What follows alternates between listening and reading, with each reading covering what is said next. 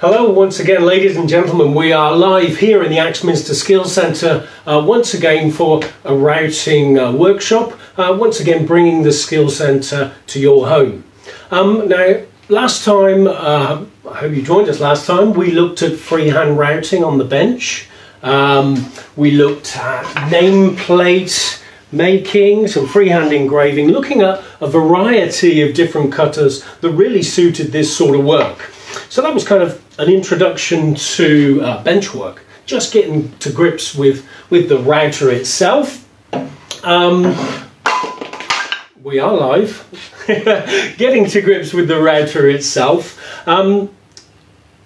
Bench work is okay, but a lot of time with the router you need to do certain jobs that are either too small to take to the bench and they're difficult to clamp and grip, or the cutters needed to do that job are far too big to be handheld. Now this is probably about as big as router cutters go, the panel raising cutter, and I will cover this in later videos as we go week on week every Wednesday at 4.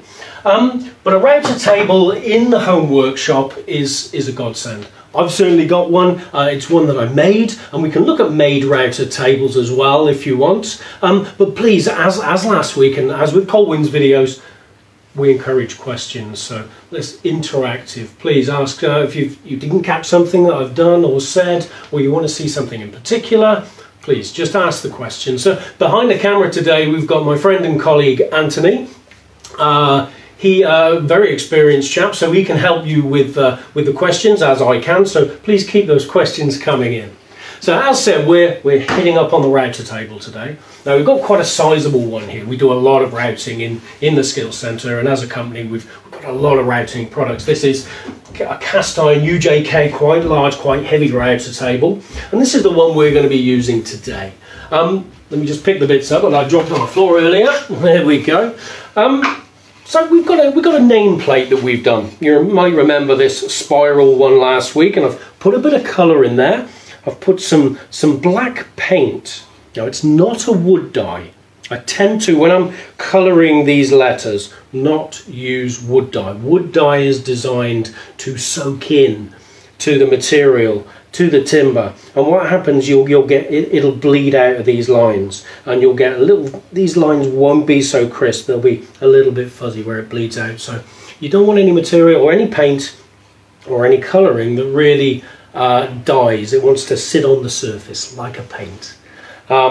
Once painted, a little dust over with a sander or a planer or a surface planer or thickness if you've got, just to take a very light skim to crisp up these edges again, and it really does make the lettering stand out even more. By all means, if you prefer the natural wood look where you don't want any colour, happy for that, it looks lovely as well.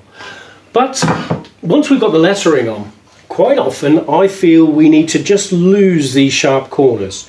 We need to put, I call it framing. We need to put a frame around this. We need to round over the edge, and there's a number of cutters that really lend themselves to this particular type of work, and that's what we're going to look at today. It's a great first project for the first router on the bench, the lettering, or at the router table, this edge framing. So without further ado, we will just get stuck into the cutters and some framing with the router table. I think the first cutter we will use is the nice, simple bevel cutter. Now it's a bevel or chamfer cutter. Now with this, the maximum you can get on this particular cutter, say, will be about 20mm. But with a retraction of the cutter, just dropping the cutter down inside the table, you could just do a very subtle chamfer as well. It's quite an easy to control cutter and can be used at the bench as long as it's not too big, but really lends itself to the router table, and quite a versatile little cutter. They come in 1/2 inch shank for the bigger routers, but also in a similar size head, similar size cutting size, you can get them in 1/4 inch shank as well. Most, if you buy a box set of cutters with your router, they'll definitely include one of these, something that's really useful, and I feel that that's the one we're going to start with today. I'll use the 1/2 inch shank one. So we're going to look at the router table, and the router table is your router flipped upside down. You take the material to the table instead of taking the router to the material. Now, very similar to this sort of setup. So what we've got here is, that would be your table surface. You've got a cutter that protrudes through that table surface. It says, hang on, there we go. There we go. You've got the cutter that protrudes through, and we've got a fence, a straight edge, a guide to run against. Now that's what this is here. This is your straight edge, your fence, as this is the fence. This would be the router top, the router base rather. And because it's flipped upside down, it becomes the kind of tabletop. So that is the kind of router table configuration, but of course this would be more for bench work. So your router table is a router upside down. So I'm going to load in my first cutter. Now, this one, I mentioned this last week. The setup that I've got, I always make sure that the power's off. I'm switched off here, totally isolated, before I go diving in for cutters. Now the setup that I've got on this particular one, that's the plate that I've got in the router table. But I've left the fixed base fixed to the table, and I can just take the motor unit in and out. So I can use the plunging base at the bench, or the fixed base stays underneath, and just makes it really easy. So one router does all. And it also makes it easy to load cutters in and out. Now, I don't know whether you remember last week talking about cutter care. Didn't talk about that too much. We'll do that in subsequent videos. Sharpening even, we can look at that. We will look at collet care as well, and it really is just keep it clean. Good extraction is really important. That always keeps it very clean, but a little brush, a blowout, just keep this collet in good condition. Keeping it clean is important. Now what I like to do, just to make it easier for me to change the cutters, because this is round, and when I'm trying to undo the nut, it rolls all over the place. So this one drops into this router base nicely, and then I've got something a little bit more substantial, spanners to hand. Okay, I'm just going to load this cutter in. Remember the K-line, let's adhere to the K-line. If the K-line is not there, maybe worn away, you've got an oldish cutter. 3/4 of the way along the shank, and then that cutter is locked in nicely. And we don't want to give it too much. Remember the 2 grunts out of 5? I don't know whether you joined us last week and saw that.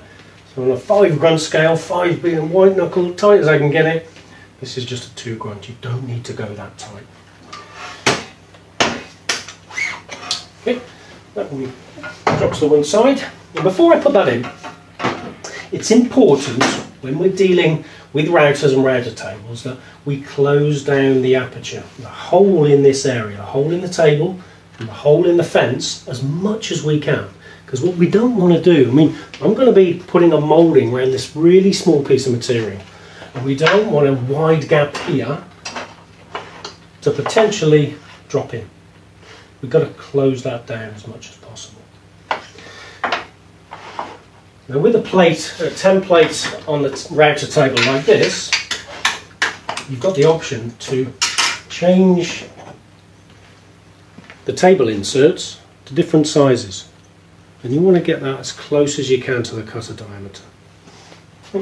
Clearly that one's not going to go through, but the one I had on there was kind of the perfect size. That drops in there nicely. Okay.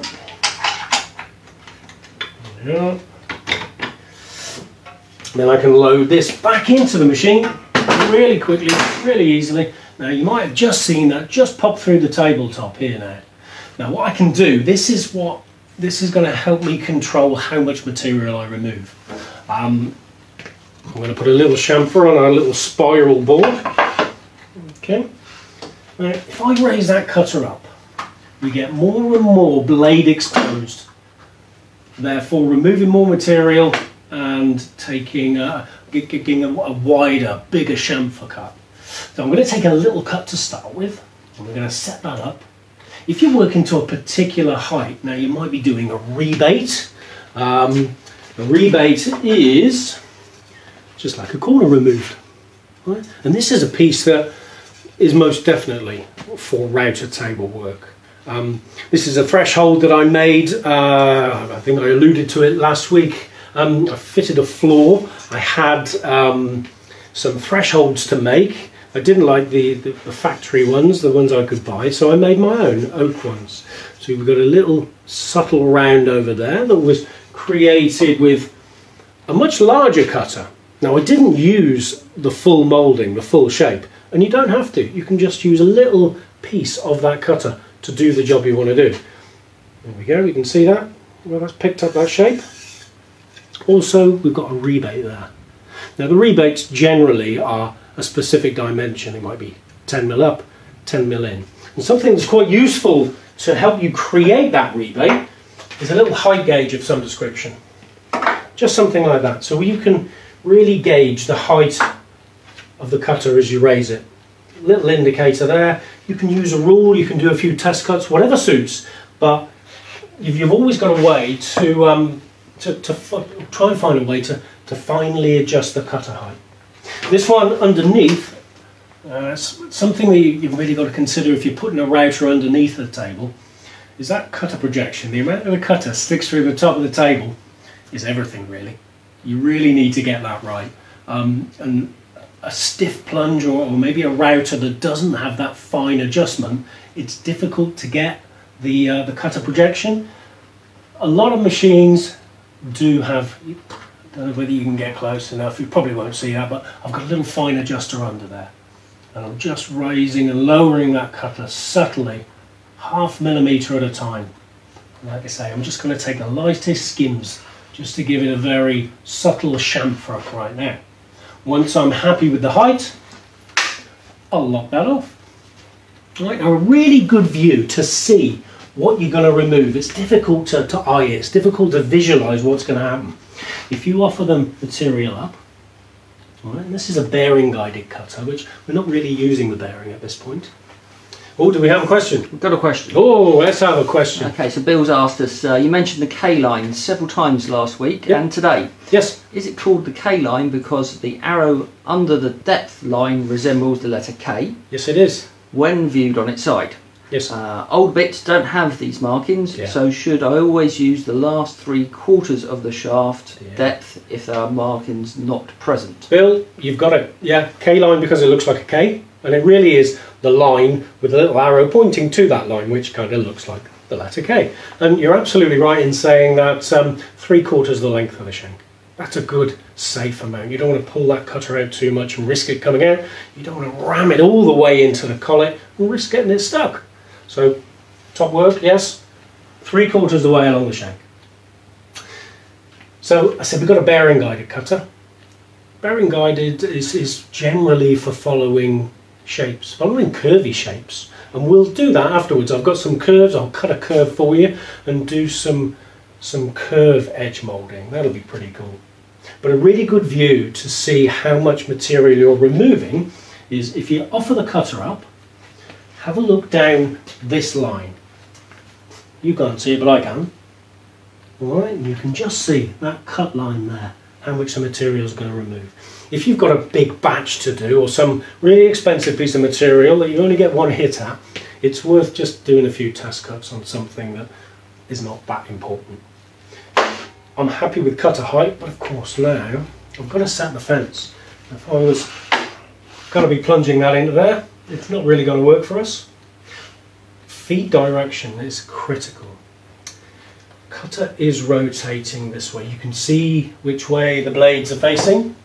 It rotates this way, okay, counterclockwise. You feed against the rotation. Gives you the control. If you were to feed with the rotation, for instance, that cutter is, like I say, counterclockwise, and you're feeding that direction, even with if it's not a particularly powerful router, it'll take the material out of your hand, fire it across the workshop. You know, I've seen it done. It's not good. It's not good. So, against the rotation. We're going to set the fence. Now the fence is a really important part of your router table. Whether it's a factory-made router table like this or something you made yourself, it's got to be solid, it's got to be adjustable, it's really got to have an aperture here for the cutter to come through, and it's lovely if we get some sort of extraction on there. It makes a big difference when we've got extraction. It really, really, really does. So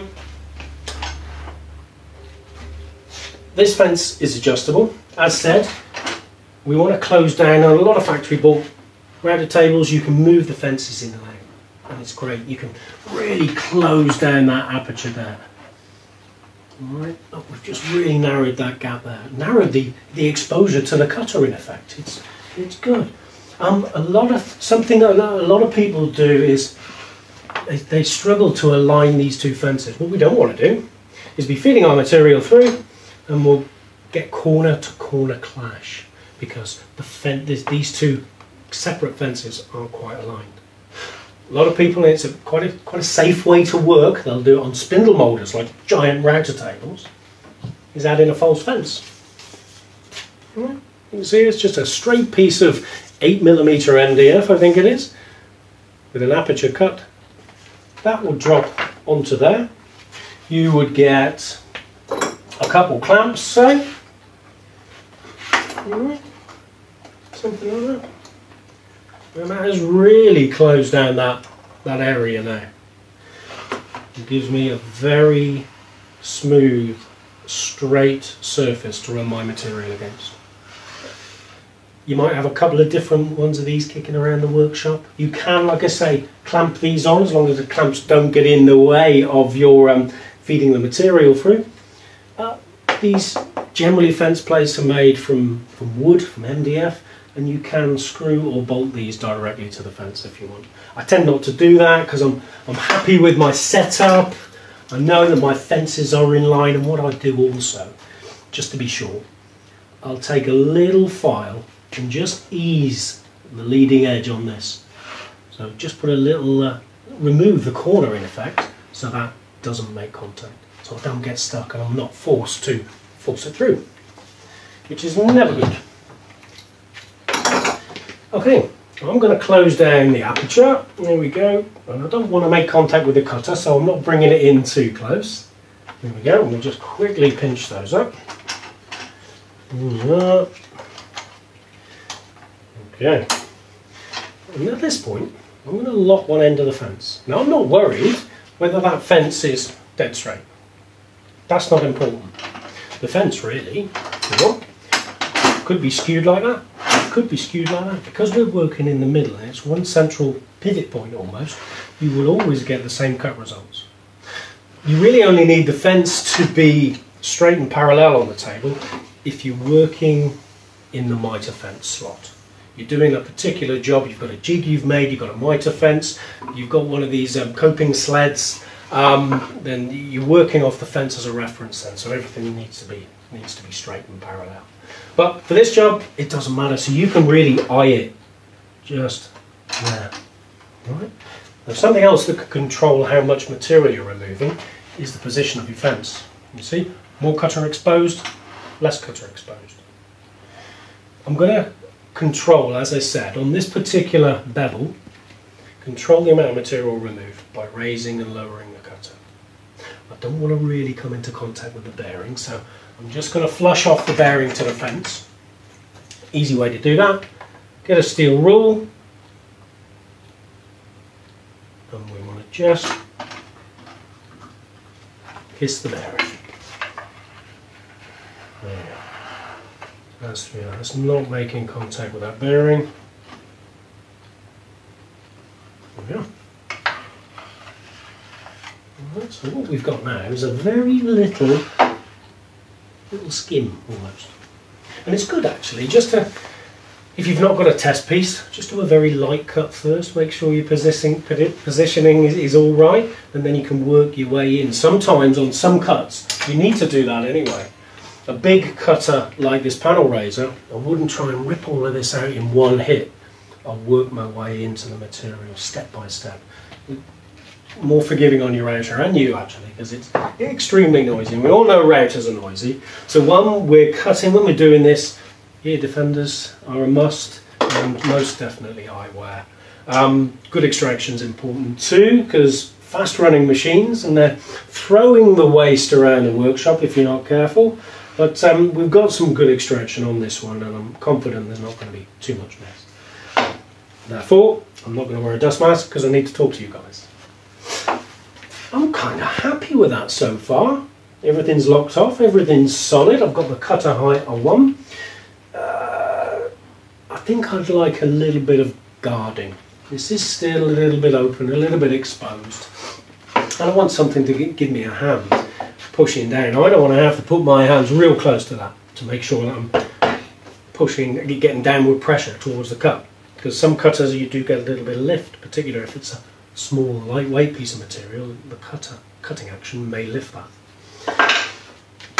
Introduction of a featherboard. Now, these are very simple things. Alright, you've got fingers that bend and flex and put downward pressure as you're feeding the material through. They run in a slot on the top of the fence. You can also get them that run in the table slot as well and put pressure down across to the fence. This one's pushing down towards the table. It's just going to give me a hand to make sure I get better results actually, because there's no potential lift, no potential movement of material. Sliding in. I'll just drop that. This is kind of in the middle of the cut, by the way, and I'll drop that on and put very light pressure downwards, just lightly. Okay, and then feed that through. And I just need a little bit more down this end. Now that's giving me the control I need right by the cutting area, so I don't have to push too close. Alright, so good. Cutter height set. We've got the cutter shape that we want. What about cutter speed? Okay, well it's not a massive cutter, but like something like this, it needs to run probably the slowest your router will run. It's not a teeny little cutter like this, it's somewhere in between. Now, as said, on the shankier cutter it gives you the kind of maximum running speed. If you're unsure, well, what can you do? Always start slow. Wind it right down to the slowest speed on the router and just build that speed up gradually. I think the router will tell you when it gets when movement starts. You get that little bit of vibration, you get a noise change, you'll get a tone change. Not whilst cutting, but you just build that speed up gradually. If it's a medium size cutter, then generally on the speed dial on your machine, it's kind of the medium setting. These speed dials on machines, they kind of go from 1 to 5 or 1 to 6. They don't go 10,000 RPM, 12,000 RPM, 18,000 RPM. So it's kind of get to know your router a little bit. I know that the fastest this machine goes is 20,000, the slowest is 10,000. Halfway through my scale is about 15,000. Alright, so just get to know your router a little bit. There's a particular sequence as well I'm going to put this through. Alright, because I want it to be a really good finish. I'm going to go end, side, end, side. I'll show you why. I'll do an end first and then we'll have a look at the results. Bear in mind we're taking a very light cut at the moment. So it's going to get a little bit noisy. I'm going to turn the machine on, turn the extraction on as well. Build the speed of the cutter up gently and then do my first cut.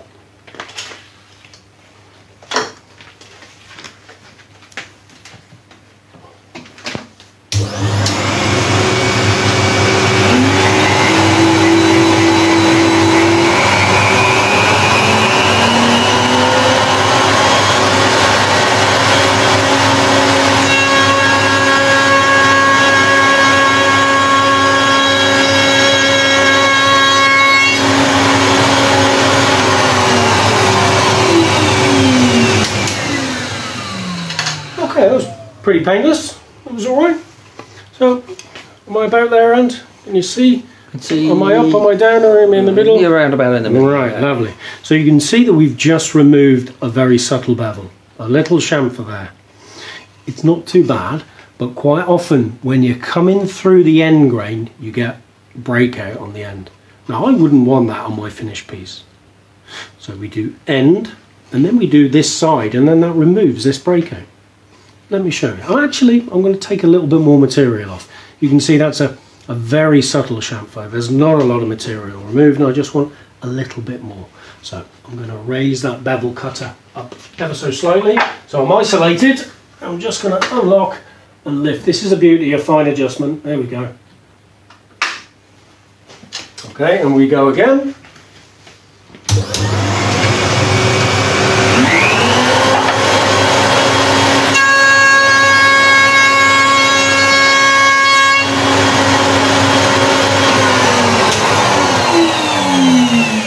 So compared to last time, we've removed more material, so it's looking a little bit more attractive.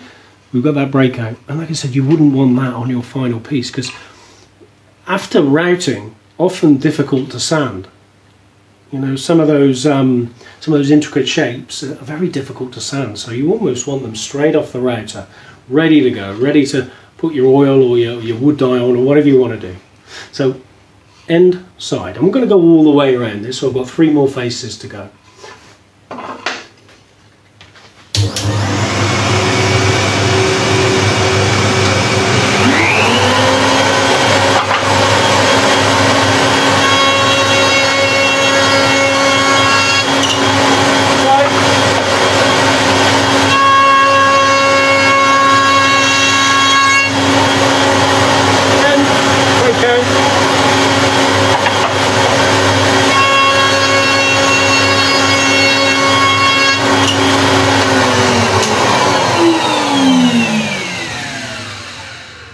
Time, I like this bit. Okay, look how crisp and clean these corners are. Alright, a little subtle bevel all the way around, all equal, all framing and making, I know it's a very simple shape and not anything particularly significant like a kid's door frame or a door sign or anything like that, but just putting that bevel softens that edge and just makes it look a little bit better. But like I say, what is really nice is how crisp and clean those corners are. End side, always. Now this was a fairly easy piece of material to machine, to be honest, because it's fairly sizable. I didn't have any issues, although machining end grain is a little bit more difficult no matter what machine you're trying to use. There's more resistance, there's a risk of more burning, and we'll talk about burning as we're going on, because I know it's quite significant with routers and routing. But it was, you know, it was a fair size piece of material, and when I was doing the end, I felt that I had enough surface contact material to fence. On a smaller piece of material, there is a real risk that there's, as you're feeding through, that there's a tipping there. Even with a false fence or a closed aperture, there's still a risk of tipping into that hole. So, you know, you can use a mitre fence. You can use a, oh, we got a question. Comment on that piece that you just passed through from Gerald. I was surprised that you didn't do the end grain first. I did. End side, end side. End side, end side. So we are now looking at a slightly smaller piece of material. As said, this was quite a wide surface contact, so I wasn't worrying about this tipping too much, but sometimes, some jobs you do, there's a little raised panel door, and we'll cover this as we go on through weeks. We'll build your routing knowledge up so you're able to do this by the end of it. You know, the intricate profile, it's on the end of this, okay, and it's such a small piece. We need to kind of grip that, because that's going to tip and wobble all over the place. Sometimes just a little pushing device like this will help support the material. Something like this is really quite good, and I'd use this a lot when you do the panels on this particular little mini door. Okay, so we're using the biggest cutter available, the raised panel cutter, but it's getting fairly narrow here, and that raised panel cutter coming through, there's a lot of resistance there, and there's a risk that this material is going to tip against the fence. Look at that, that's a lot of stuff to come out. We work our way into that in 3 or 4 cuts, to be honest. This is where something like this comes in really handy. Drops down. We've got a little kind of that finger there helps stop lift. So it kind of mirrors the job that this is doing. But what it does more importantly, that's against the fence. That's also against the fence. So what we've got is a really long surface contact area and a lot of support for our material, helping to prevent that twist and tipping that you sometimes get when using end grain. Very simple thing to knock up.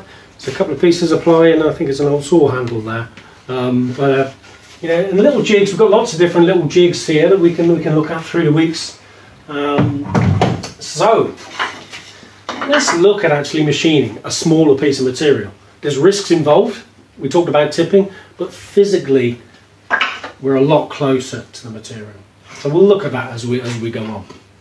But that's the first one, the little chamfer, the little bevel cut. Another question. Okay, fire away. So Dave is asking, when you are doing the end grain, would it be prudent to reduce the feed speed compared to the long grain? No, I don't. I know logic, well for me, from my experience, I know logic says slow down. But I think a feed speed, a consistent feed speed is better. You really do pick up a lot of burning on the end grain. On a massive cut, if you're taking a massive cut, but not your final cut, then yeah, maybe slow down and help the waste clear, but you will pick up a lot of burning on that end grain on most materials, I feel. I do find if I've got a little burn mark I want to remove, then a little light whiz across quickly removes that burn mark. So I kind of, you figure out your feed speed on the material you're using. You will notice if you go too slow, it will literally go black, and that's where that cutter's just lingering in that area for too long. Happens on the side grain and on the end grain. Pop that up there out of the way. I'm going to check. Right, isolated.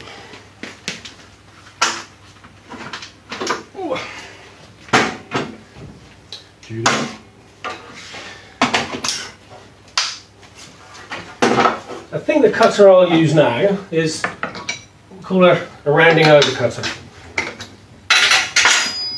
Very common, again, if you buy a box set of cutters, 12 cutters, you definitely get one or maybe two of these cutters within that set. Probably the style of cutter with the most sizes available. This is a fairly small one. They do come really quite large, the rounding over. I am still here. I'm just going to get you a big one. Here we go. Alright, so that is the same shape. Much larger, obviously, because we're on a 1/2 inch shank.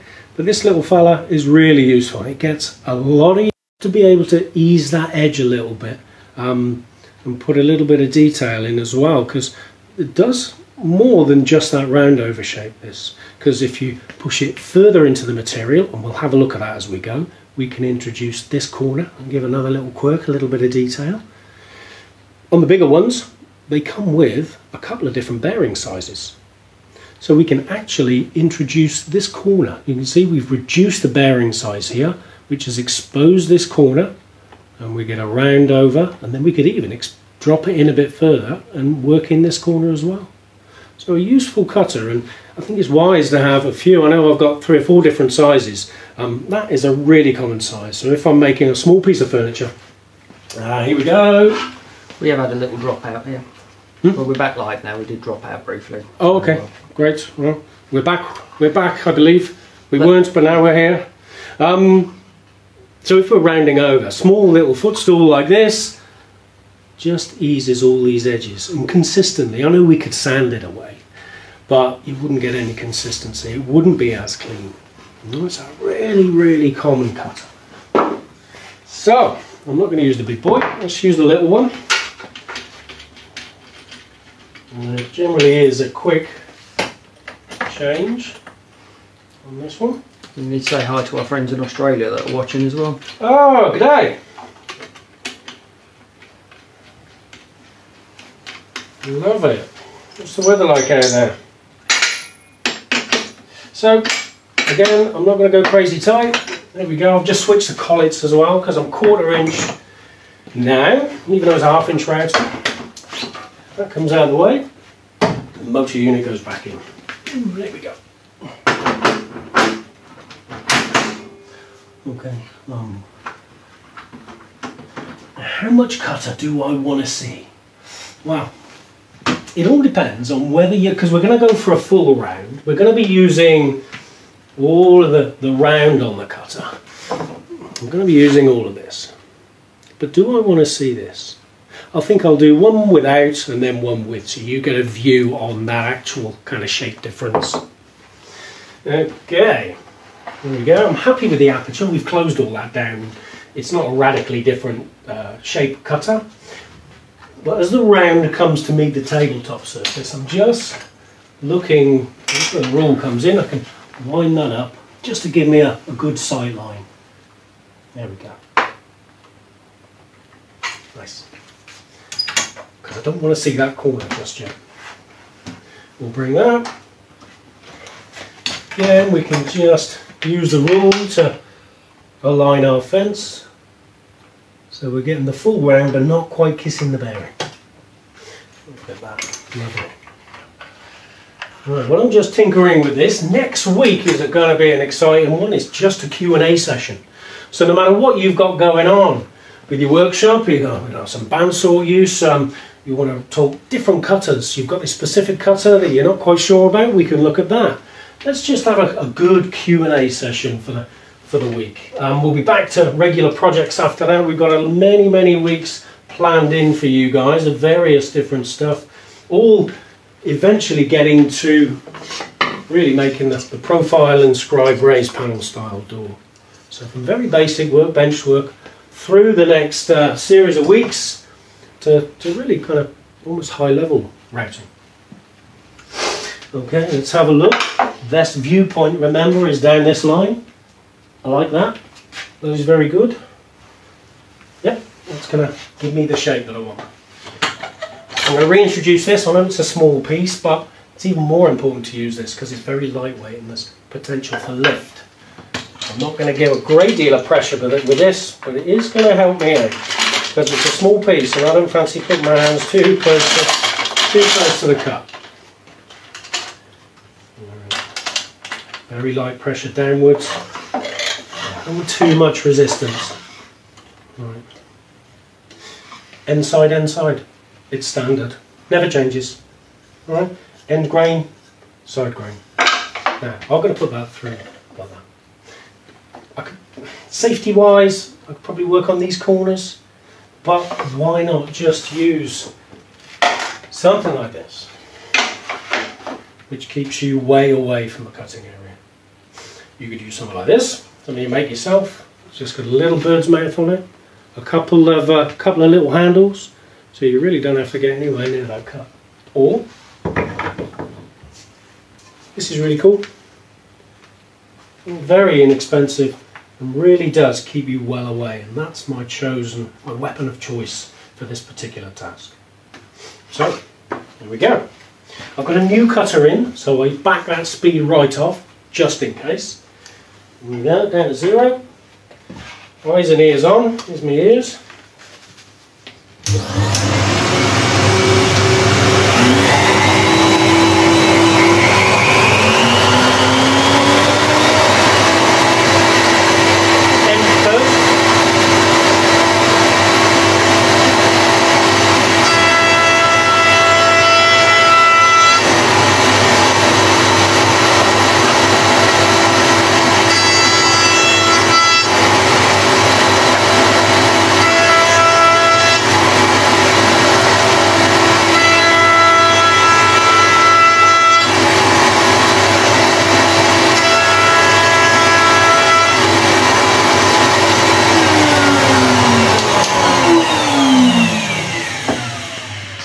And there we go, just a very subtle round over, okay? Really common cutter, and it just kind of frames that up straight away. We've got a little bit of dirt off the table there. I was machining some hardwood this morning and it's just picked up a little bit of hardwood dust, but it just eases those edges and just makes it look more attractive. We can add in just a little bit more detail there. I'm going to raise that cutter up so we get to see, we introduce this little corner. This little quirk, as it's known sometimes. That's just a case of raising that cutter up. I'm going to do it by eye, so I'll get down, look at the viewpoint. That's nice. So, before, just a nice easy plain mould. Round over.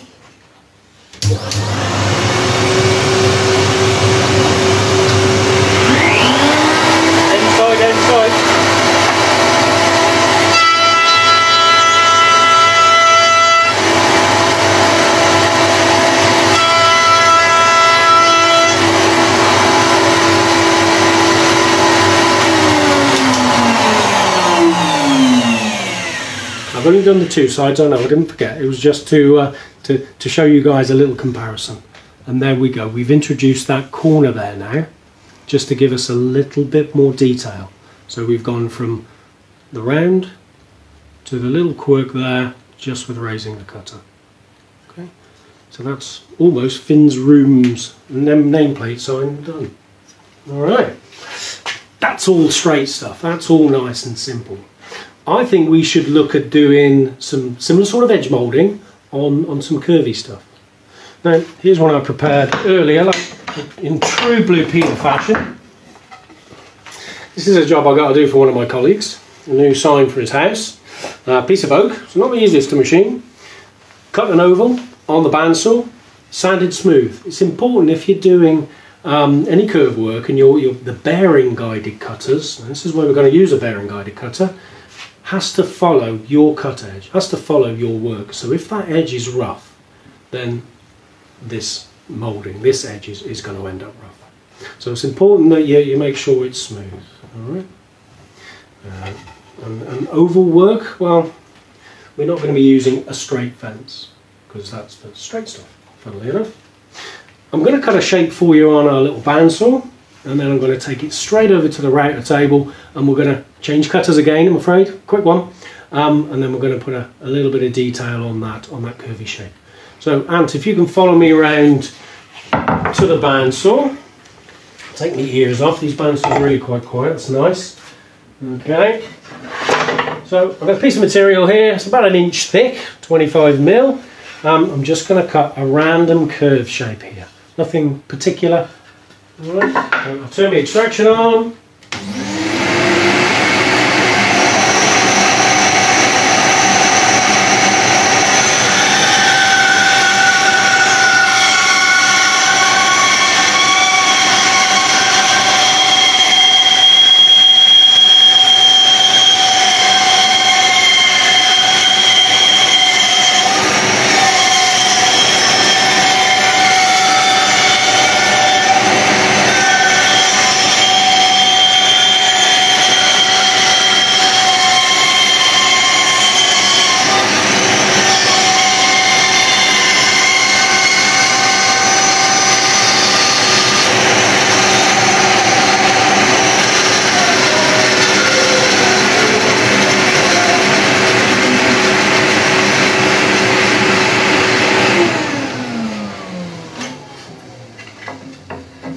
Okay, peanut.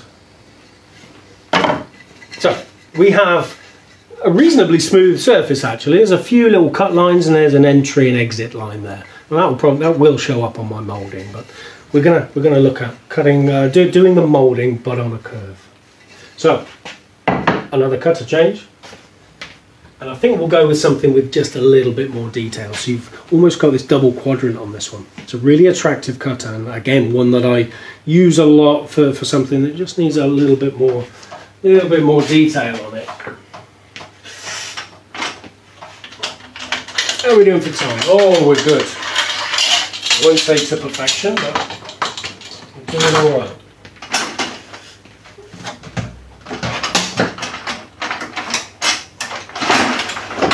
So my fence comes off out of the way. I don't need the fence. I don't need anything straight. I'll just pop that down there. I am going to need some assistance. And I'll talk your way through it as you go. I think first and foremost it gives me some guarding. This isn't something that we sell, it's something that I made. I made a wooden one years ago, and I happened upon some phenolic kind of plastic material, so I made a slightly better one. But this really is 3 functions. All right. Extraction, guarding, and a starting point. back that off because I need to change the cutter first, don't I? Alright, so let's make sure we're isolated. Cutter change. So we're going with that. A little bit more detail now on the cutter. Double bead, 2 round overs in one. And if you've got that cutter actually, you don't need to use both in one go. You could use one or the other. So a lot of these router cutters with a number of different shapes, or quite a fancy complicated shape, you can use a part of that cutter, which is good.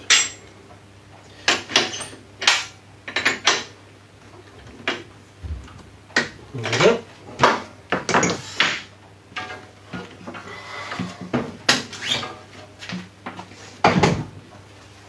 That one goes in now. There it is. And this is the point. I'm down here now. I'll look at how much of that cutter I want to use. I'm going to use both of the rounds and maybe introduce just that little quirk. You know the second cut I did on the last piece, just to introduce a corner to give me a little bit more detail. I'm going to introduce that on this one as well. New cutter in, speed goes down.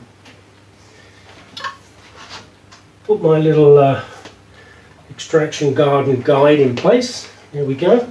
Try and find the end of my pipe. There it is. Okay, looks a bit strange. We've not got a straight edge. What we're doing now is very much relying on the bearing. The bearing follows the shape. Okay, we've got a little starting point there. Now, if you buy a router table or a router table plate, often they come with a pin which fits into the router table. That would be your start point. So your material comes up against, you pivot into it, and then you come off this point and let the bearing do the work. I'll show you.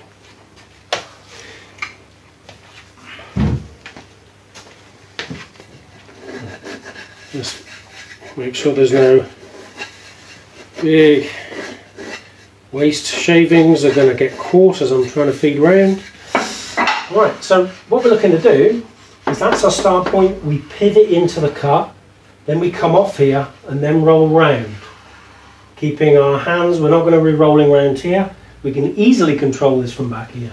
We're rolling round. If you're really worried, I know a lot of guys that do this.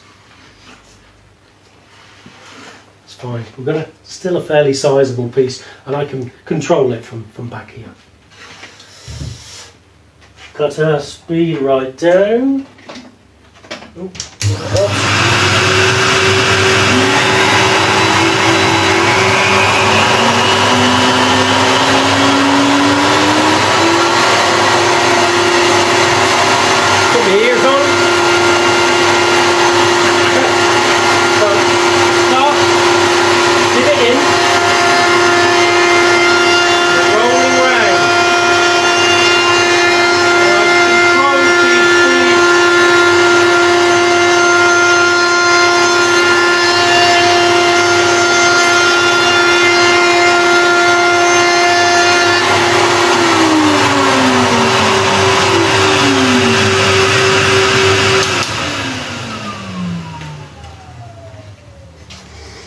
there, we've got that double bead. We've introduced this little corner. It's not a very big corner. I think once I've sanded this off, just to get rid of these little bits of fluff on the end, that might disappear. So if that's the case, we can just lift the cutter a little bit more and take a bit more material off to give us a bit more of a corner there. What else have we got? So it's nice and smooth. You see what I mean about making sure whatever you've cut is smooth, because that will be replicated in the moulding that you do. There you go. And you see the burning on the end. I slowed down. I slowed right down on that end to purposely create a bit of burning actually. There we go. And we can remove that burning. Let me just show you.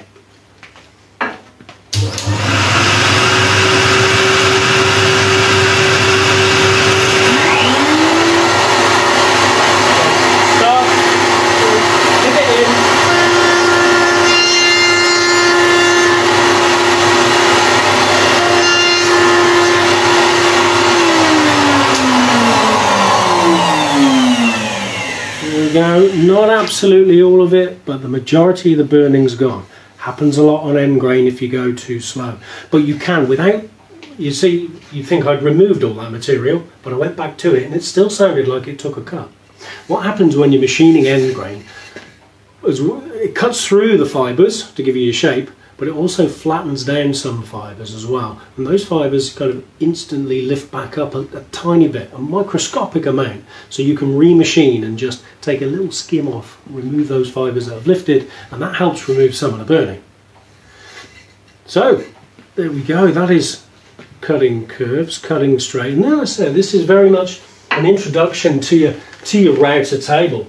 I know we've got a big super flash, and I'm blessed because I've got all the machinery and all the equipment I could really wish for here, but you haven't got to go mad on spending on router tables. We've got quite a nice little setup here. We've hung underneath a 1/4 inch Bosch. Hasn't got to be 1/2 inch. It's got to be 1/2 inch if you start thinking about big stuff like this.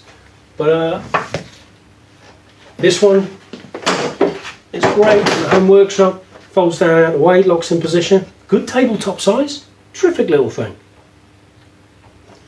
Also, I know a lot of guys, and certainly at home, I've made my own router table. Now, and as a possibility, just to pan round to the table a smidge, here we go. You see here? Right, well what we've got is a piece of kitchen worktop. This is literally a piece of 40mm kitchen worktop, and we've used some track and some more track here, and an insert plate to hold our router. Now the insert plate is critical, so that's what the router is fixed to. And this is something you can do with your home workshop. Certainly at home, the router table isn't my primary machine, isn't something I use all the time, and like a lot of home workshops, you're limited to router to workshop space. So I made mine, similar to this, I made mine so it folds down out of the way. It's a great little thing. Recess underneath. Okay, let's pop this insert out so you can have a little look, because I know a lot of guys and girls are keen on this this router table homemade thing, making it to your own shape and style. And we've got some cracking kit you can use to make that router table just a little bit better. Drops in there, you can see the recess is all routed, drops in nicely. Important that it's level. That's stuck up a little bit, and you're feeding your your material in, it gets stuck on the corner of the plate. Not good, bit difficult. Okay, so homemade router tables are great. You can make them to the shape and size. I think an insert plate, a good insert plate with changeable table inserts is important. I think also, you know, you make it to your own shape and style. Make it folding down if you want. Guys and girls, that is about all we've got time for today.